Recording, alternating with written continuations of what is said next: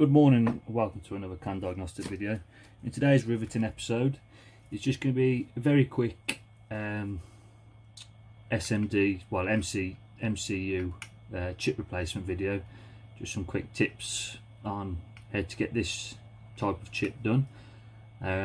This particular MCU has got 144 legs on it, which sounds a lot, but compared to some, it's only a small one. To others, it's massive.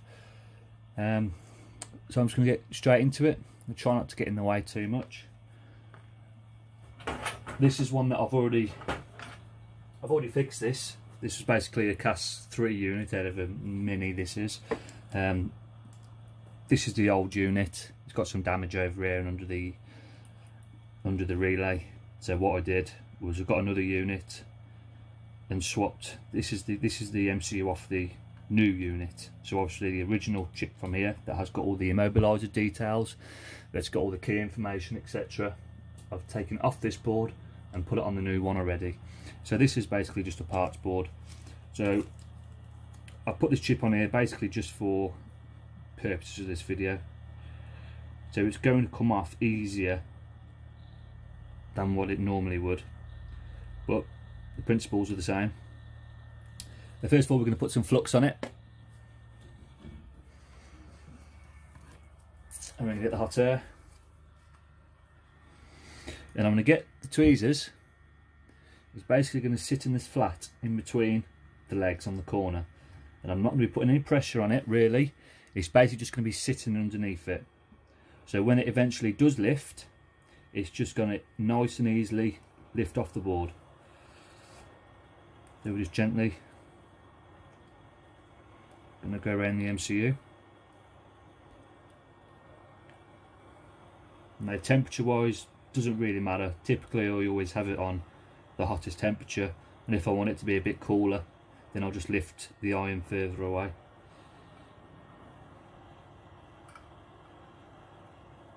So I'm going to go around in a circular fashion, getting the solder nice and warm.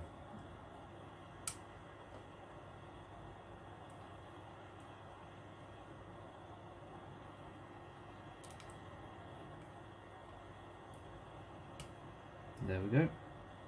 Chips move, so I want to keep the hot air flowing just in case it sticks in any unwanted places. Take the hot air away. And here is our MCU. And normally I'd have the fan running so you're not breathing any of this tack in, but it's a bit noisy. I'm just going to put that down for now and get the old iron out.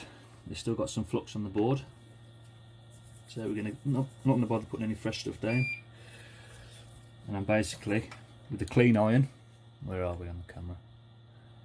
With the clean iron, I'm just going to follow the lines of the legs. So I'm not going to go across the legs like this, because you've got more chance of ripping the leg up, well, the pad up, and joining it across with the next pad.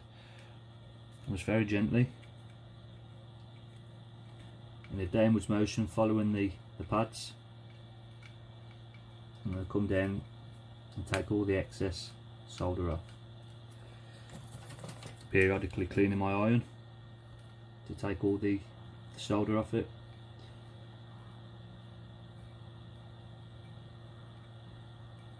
And basically just brushing the solder away.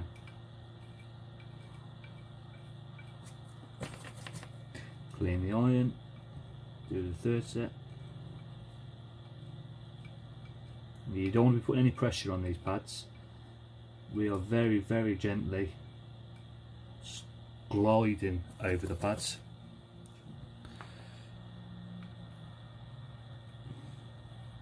These pads are extremely delicate. This is why on this particular board I am not using wick, because I'm more than likely to wick a leg up, and that would not be clever. So now we need to get rid of this old flux. Okay. If you get the alcohol and you spray it straight on, with the board being so hot, it is likely that you may crack the board. There'd be too much thermal shock going through it. So what I'm going to do is essentially spray away from the board over here where it's a lot cooler, and I'm just going to let the alcohol flow down, and I'm going to clean it as it flows down.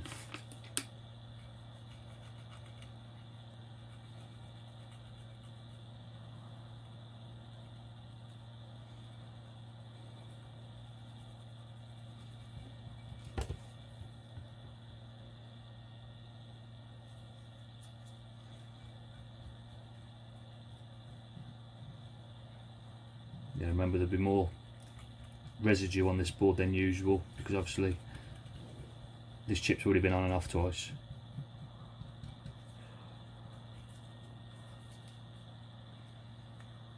Gonna wipe the excess up.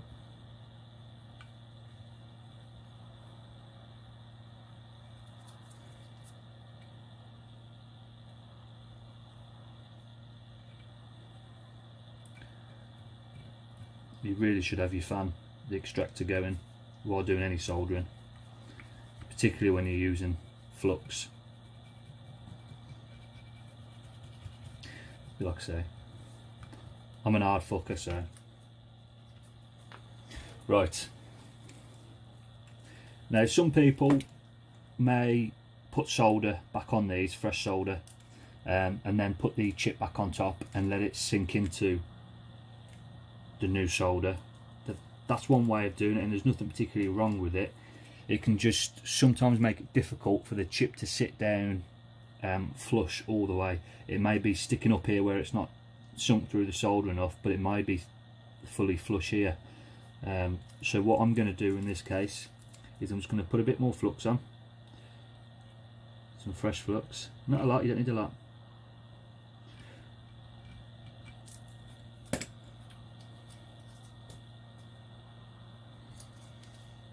Get the old chip back.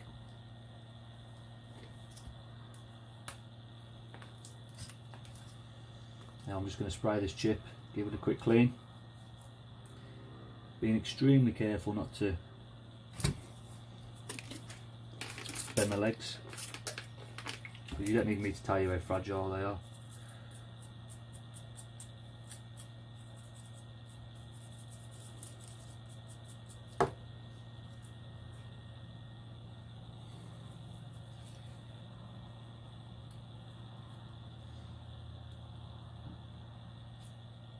Okay, right.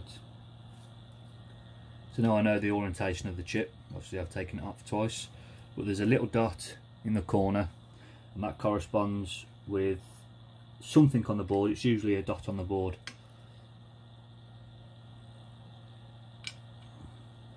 So I'm just going to drop that in place.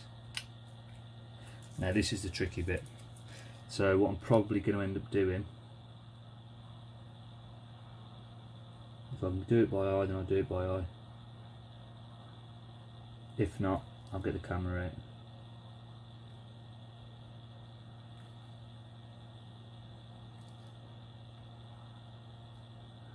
All it takes is patience.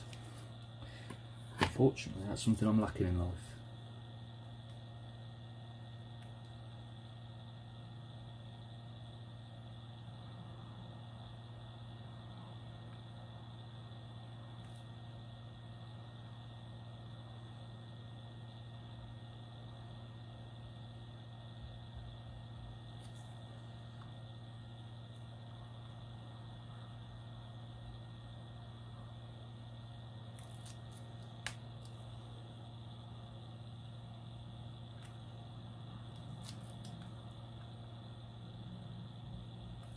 Okay, so finally got it in line.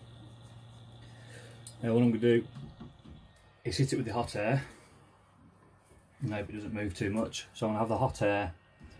The speed is going to be very low, so it's not pushing any air onto the board as such with any force. Again, same thing, going to go to a nice circular motion.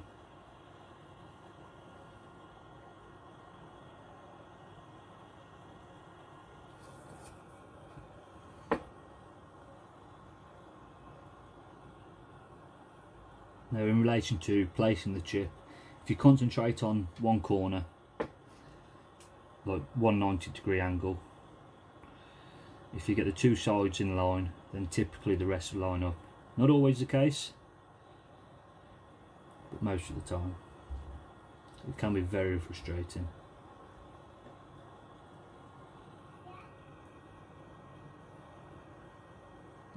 It's just pulled itself perfect in line.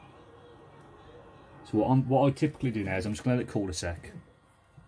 Okay, now this might not be the best way, but it's the way I do it, and it works.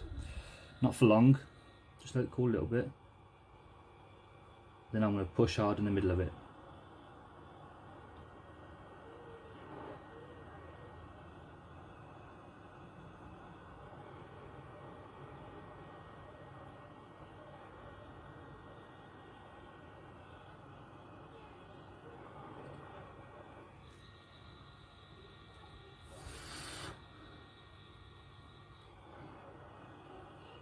Right, so I'm going to let it cool down.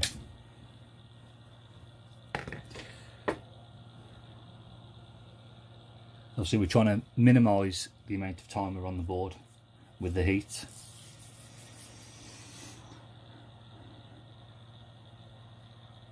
So to a lot of people that's fine, and what they then do is they go around on the camera and they just be putting a pin in between every single leg and checking it. But what I'm going to do is I'm going to run the soldering iron over the top of it, just to make sure that every leg is down and soldered properly, and then I'll get the camera on it, and then the laborious job of checking every single pin. There's some people do it on day to day, do it all day every day. They might not feel the need to check every pin, but I'm showing you exactly how I do it. And say this job, this is the scrap board. The finished product has already been shipped out and worked straight away. Now I knew it was going to work straight away because I checked every single pin about 7 times. Constantly go around the board, check each pin. It's very laborious, but if the customer rings me up and say it didn't work, then I know it's not down to me being negligent and not soldering the board down properly. Right, so I'm going to go put the soldering iron to heat up.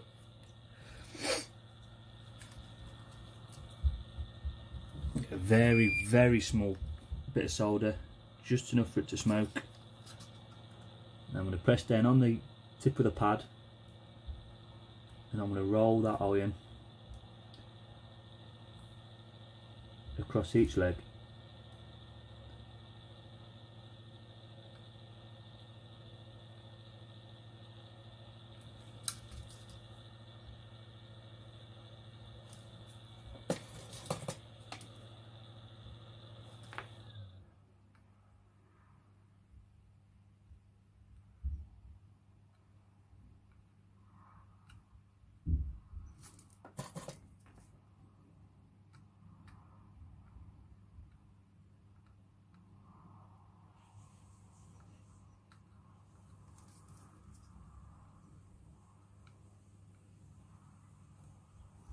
So I'm going to do this for all of it.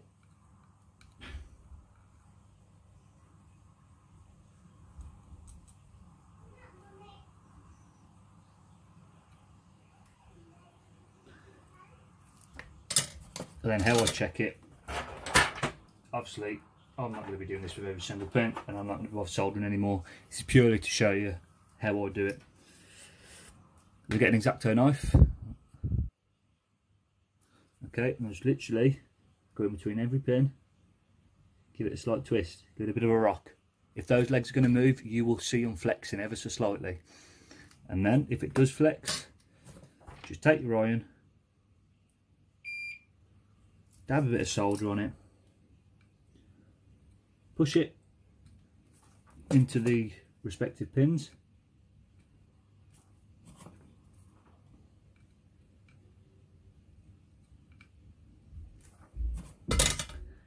wait for it to cool, check again, no flex. So what I'm going to do is I'm going to take a picture of the final product, tack it onto the end of this video, just to see what, when you're taking your time and you're doing it for a customer, you're doing it properly, and you're not doing it as a brief demonstration like this is. You see how the final product should look. It should look like factory, and I'm going to show you how it looks when I've finished with it. Factory, maybe not factory, but it's pretty damn close. And then once you've soldered it and you're happy with every single pin, and you've double checked it and triple checked it, wait for the ball to cool off so it's nice and cool, and then you can spray it and start cleaning. Make sure there's no excess flux on the board, because flux can be corrosive if it's left for too long. Okay, so I hope this helps somebody. So until next time, ta-da!